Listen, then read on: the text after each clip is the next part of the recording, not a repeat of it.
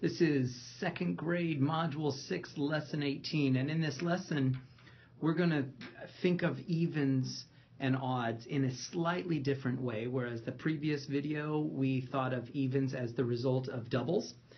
Now we're going to be thinking about evens as objects where each member of the team, of the group, has a pair. So if everybody has a partner, then that number is called even. But if you have a lone guy that doesn't have a partner, well, then it's odd. So let's get started on that. I like to use my Numicon pieces, and for those who have never heard of Numicon,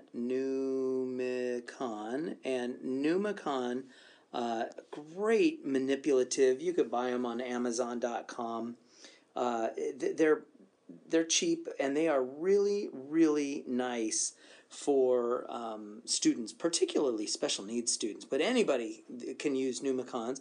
I love to use Numicons because they show what an odd and an even looks like. So even numbers are numbers where every circle has a partner across the street. So this guy has a partner across the street, so it's even. We can see that this guy, this circle has a partner across the street. This circle has a partner across the street. This circle has a partner across the street, but this circle does not have a partner across the street. So he is odd. And so what we can do is we can look, and as we investigate each number to decide if it's even or odd, and we can sort them, and you can see that odd numbers have a particular look, and even numbers have a slightly different look, all right? So we can see that odd numbers always have this guy, this nub, where he doesn't have a partner across the street, so to speak, whereas the evens, every circle has a partner across the street. They're perfectly symmetrical. Down the center, you can say symmetrical. That's actually a good word to tell our second graders. That's perfectly fine. Whereas an odd number here is not symmetrical because this guy does not have a partner on the opposite side. So that's the basic idea of this lesson with Eureka Math. And what we're going to do is we're going to pair up the objects. So this rectangle has a partner across the street, and I'll use a slightly thinner pen this time. This rectangle has a partner across the street. And then lastly, this rectangle has a partner across the street. So since every rectangle has a partner, that means this guy is even. And so 6, it doesn't ask us to write this, but 6 is even. We can also think of 6 as 3 plus 3. So that's how we know 6 is even. So we're going to continue with this one right here. So let's take a look. Does everybody have a partner? Well, let's see. This pentagon goes with that pentagon. This pentagon goes with that pentagon. This pentagon goes with that pentagon. This guy has a partner right there.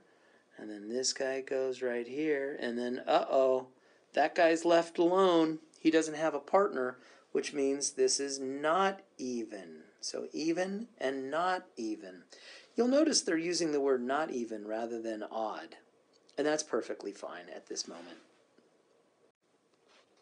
And the last slide for this video, we're going to circle in groups of 2. And then we're going to count by 2s to see if the number of objects is even. So let's put our little groups of 2. So there's a group of 2. There's a group of 2. Here's a group of 2. Here's a group of 2. Oh my goodness. Oh, there is a group of 2. Group of 2. A group of 2. And lastly, a group of 2. So everybody has a partner. And since everybody has a partner, we know it's even. So we can count. There are how many 2s? 1, 2, 3, 4, 5, 6, 7, 8. So there are 8 2s There's nothing left over. So do you see how this is kind of leading into division, actually? It's kind of cool. And then count by twos to find the total. So we had 2, 4, 6, 8, 10, 12, 14, 16. So let's write that again. Let's count that again. So that's going to be 2, 4, 6, 8, 10, 12, 14, 16. So this group has an even number of objects, true or false. And of course, since nobody is left without a partner, everybody has a partner, this is a true statement. It is an even number. And that wraps up second grade Module 6, Lesson 18, where we were pairing up objects and doing a little bit of skip counting. And it was the fact that every object has a partner, which means it is even. But if any object doesn't have a partner, that makes it not even.